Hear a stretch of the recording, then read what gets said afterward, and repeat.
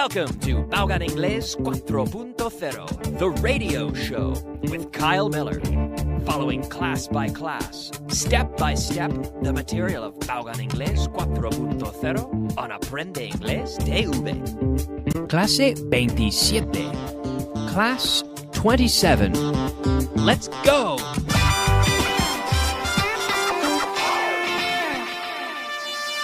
Beginner.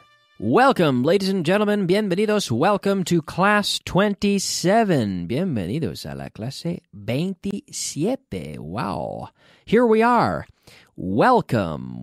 Vamos a empezar, como siempre, con un repaso de lo que hemos visto en el último clase. Estuvimos practicando con la palabra for. Is that for her? Yes. It's for her. Is it for me? Es para mí? Is that for me? Is it for me? Yes, it's for you, Kyle. Oh, bueno, gracias. Thank you very much. Ok, vamos a practicar así con respuestas en afirmativo. Is that for her? Yes, it's for her. It's for her. Pronunciation. What? Vamos a fijarnos un momento con la pronunciación aquí, for. Cuando hablamos rápido, normalmente no digamos for. That's for her. No, digamos for. That's for her. That's for her. It's for you. It's for me. It's for him. It's for her. It's for us. It's for them. It's for us. It's for them. It's for you. It's for my brother. It's for my mother. It's for you. Is it for us? Yes, it's for us. Ok, estoy hablando muy rápido, pero fíjate de cuando hablo rápido, digo for, en vez de for. Que no estoy pronunciando bien, pero es así que pronunciamos. That's the way we do it. That's the way we say it. Are these for us? Yes, they're for you. Are they for us? ¿Son para nosotros? Sí, son para vosotros. Yes, they're for you. Are these for me? Yes, they're for you, Kyle. Is that for her? Yes, it's for her. Is this for them? Yes, it's for them. Is this for me? Yes, it's for you. And remember, cuando está en singular, is this for me? Cambiamos a it en la respuesta siempre, como hemos visto por lo menos 5 veces antes, ¿vale? Is this for him? Yes, it's for him. It's for him. Y más rápido, it's for him. It's for him. Is that for her? Yes, it's for her. Muy lento, it's for her. Y muy rápido, yes, it's for her. It's for her. Are these for me? Yes, they're for you. Yes, they're for you. They're for you. Oh, bueno, gracias. Is this for me? Yes, it's for you. Is this for her? Yes, it's for her. Are these for them? Yes, they're for them. They're for them. Are these for us? Yes, they're for us. Are those for her? Yes, those are for her. Yes, they're for her.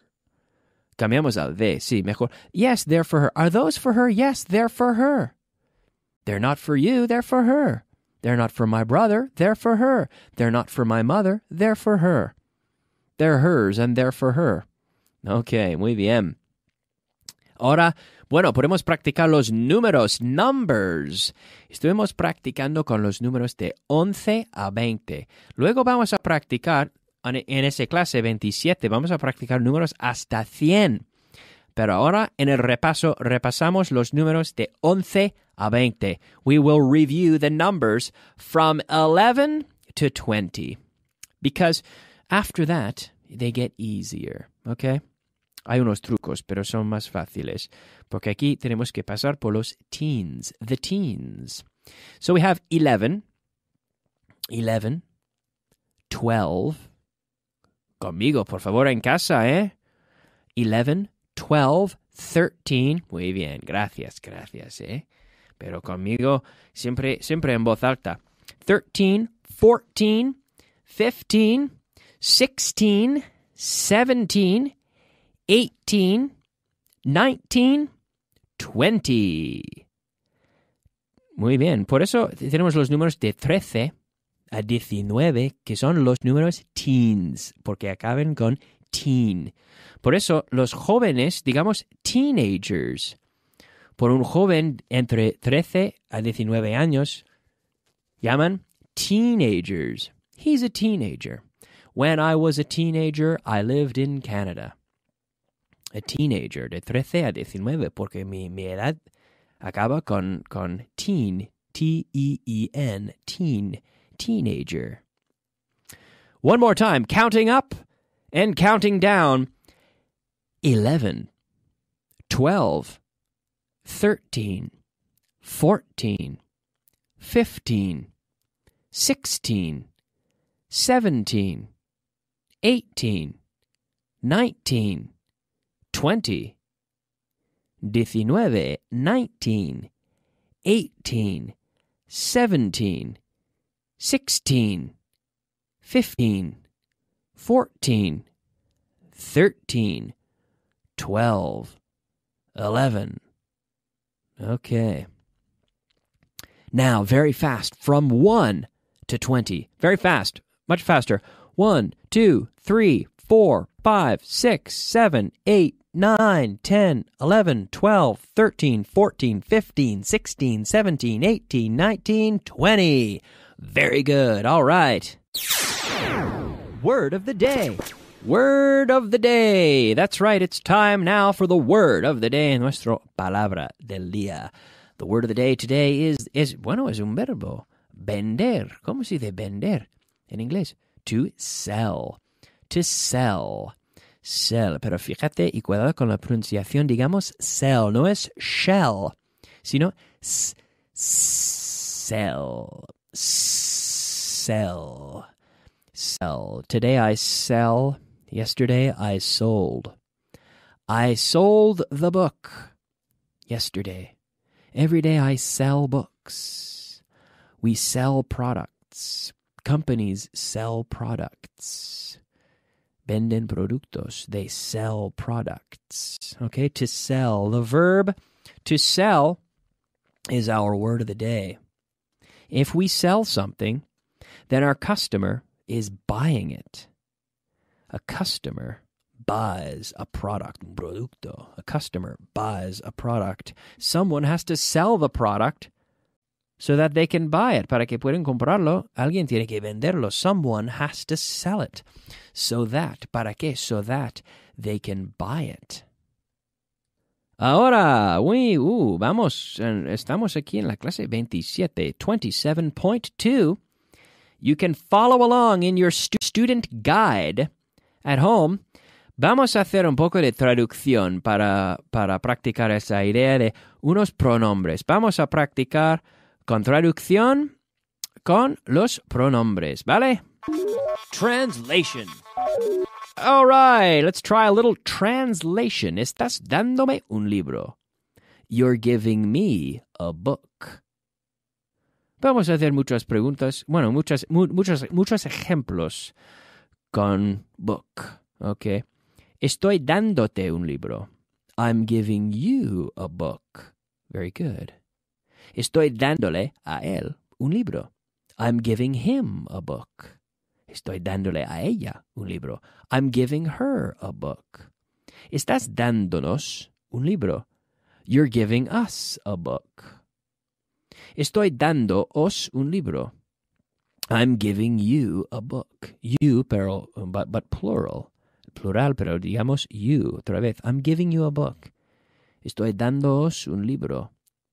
Estoy dándoles un libro. I'm giving them a book. I'm giving them a book. Y ahora con un lápiz, with a pencil. Estoy dándole a él un lápiz. I'm giving him a pencil. Estás dándome un lápiz. You're giving me a pencil. Estoy dándole a ella un lápiz. I'm giving her a pencil. Ahora un poco más. Yo voy a seguir un poco más lento para que puedas seguir en casa en voz alta, ¿vale? Estoy dándole a ella un lápiz. En voz alta. I'm giving her a pencil. Very good. Están dándome un lápiz. They're giving me a pencil. Very good. Estoy dándolos un lápiz. Estoy dándoos un lápiz. I'm giving you a pencil. Estás dándonos un lápiz. You're giving us a pencil. Está él dándole a él un lápiz. He's giving him a pencil. My brother is giving my father a pencil, for example. He's giving him a pencil. Estoy dándote un lápiz. I'm giving you a pencil. I'm giving you a pencil. Estoy dándoles un lápiz. I'm giving them a pencil. Ahora con un mechero. Estoy dándote un mechero. I'm giving you a lighter. I'm giving you a lighter. Está ella dándome un mechero. She's giving me a lighter. Estoy dándoos un mechero. I'm giving you a lighter. Estoy dándole a ella un mechero. I'm giving her a lighter. Muy bien en casa, ¿eh? Estás dándonos un mechero. You're giving us a lighter. Estoy dándole a él un mechero. I'm giving him a lighter. Estás dándome un mechero. You're giving me a lighter. Estoy dándoles un mechero. I'm giving them a lighter. Very good. Very good. We've just practiced with some very simple objects, the book, the pencil, the lighter, because I want to focus here. Quiero practicar la gramática, es lo importante aquí. Vamos practicando con más vocabulario. Ahora vamos a seguir con nuestras 5 palabras de vocabulario del día. Pero lo importante aquí es muy, muy importante, los pronombres. Que por eso tenemos que practicar y machacar esa idea del orden de palabras y pronombres y cómo usarlos bien, ¿vale? Ok, let's move on. Vamos a avanzar un poco. Vocabulary of the day. Yes, it is time for the vocabulary of the day. Our 5 words, nuestros 5 palabras de vocabulario. Pez. O también pescado. En inglés, digamos lo mismo. La misma palabra por los dos. Pez, pescado, fish, fish. Y es un poco curioso porque digamos one fish, 2 fish. No digamos fishes, nunca. Fish. Y pescar, el verbo pescar también es fish, to fish. I like to fish. When I go fishing, I catch fish. I hope to catch fish. Y tengo también una mascota, bueno, que es un pez, a fish, as a pet. I had a pet. I have a pet fish. A pet fish. I eat fish. I go fishing. Fish, fish, fish, fish. One fish, 2 fish. Bosque. Forest. Forest. Eso es. Fruta. Fruit. Fruit. No es fruit, sino fruit. F-R-U-I-T. Fruit. Fruit. To eat fruit. He had a piece of fruit. To eat fruit. Y pelo? Hair. Hair. Yes, to have long hair, short hair, hair, hair, hair, hair. Duro. Duro. Hard. Hard. Eso es. Hard. Duro. Very good. All right. Muy bien. Vamos a seguir, como he dicho antes, vamos a practicar con números. Otra vez con números, pero sí. Ahora hasta 100. Are you ready to practice with numbers? Numbers up to 100. Okay. Ok, bueno, ahora vamos a contar hasta 100 en grupos de 10, ¿vale? 10, 20, 30, así. 10, 20, 30, 40. Conmigo en voz alta. 10, 20, 30, 40, 50. 50. Fíjate que la V de five ha cambiado ya al F porque hay una relación muy especial entre la V y la F, como te he dicho antes, ¿no? 50, 60, 70, 80, 90, 100. Eso es 100. 10, 20, 30, 40, 50, 60, 70, 80, 90, 100. And now the numbers ending in 1. ¿Ok? Ahora, si practicamos así, luego entendamos mejor el sistema de cómo pronunciar los números, ¿ok? Numbers ending in 1, 20, 11, 11, 21, 31, 41, 51, 61, 71, 81, 91. Muy bien. Now the numbers ending in 2. 12. Bueno, podemos empezar con 2. 2, 12, 22, 32, 42, 52, 62, 72, 82, 92. And now the numbers ending in 3. 3, 13, 23, 33, 43, 53, 63, 73, 83, 93.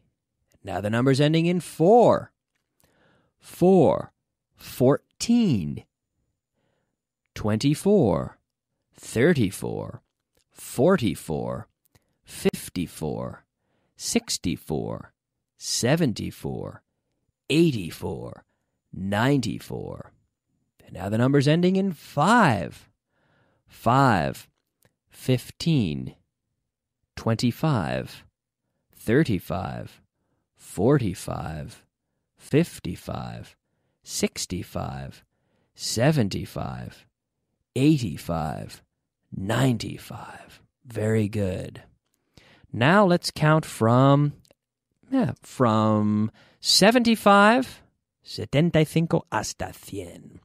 75, 76, 77, 78, 79, 80, 81, 82, 83, 84, 85, 86, 87, 88, 89, 90, 91, 92, 93, 94, 95, 96, 97, 98, 99, 100. Muy bien, hasta pronto. Nos hemos quedado sin tiempo. Ahora, tengo que terminar. Hasta pronto. Chao, bye bye.